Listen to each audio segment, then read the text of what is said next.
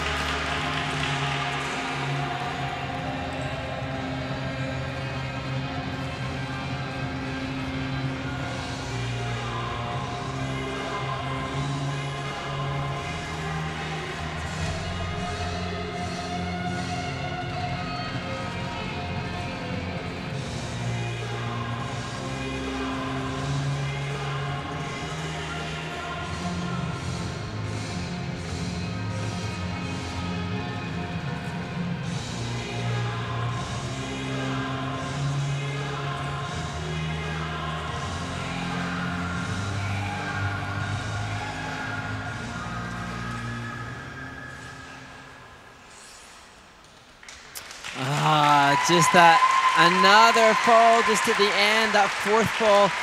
Just not the day that Adam HAGARA was so hoping for. When he won his event, he was the final skater and withstood all the pressure from that. And now here, pressure of leading again, maybe the pressure of the Grand Prix final, who knows, but just not the consistency that we saw from Adam. And now hangs in the balance as to how that will impact his chances of qualifying for the final. Yeah, no question. I think that pressure, he's such a consistent skater, but you're still human. So you know when you've got that opportunity in front of you, no matter how consistent you are, no matter how strong mentally you are, there comes with a lot of feelings, big bag of feelings, mixed up feelings, when you have that opportunity in your hands. And it's hard to handle. And you could see, and just got a little frantic.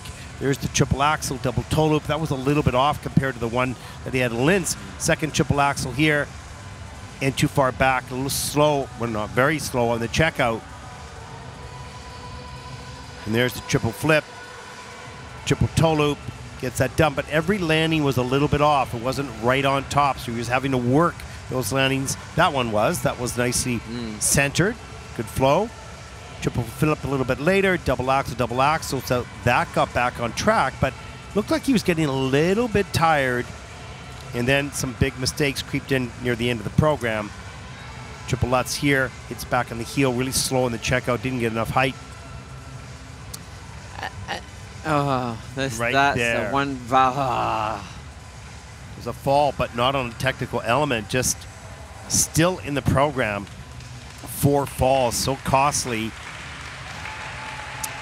And, you know, we know from the last event, he had the summer off school. After the last Junior Grand Prix, which he won, he's had to go back to school. Has that, you know, caused him the lack of prep he would have had? Well, his personal best was 146.32. Won't see that here. He needs a 125.89 to take the lead. And he doesn't have it. A 125.16. That is third of the free program. The total competition score of a 200.10, and that'll put Adam HAGARA currently in the second place with 2 skaters to come. Wow.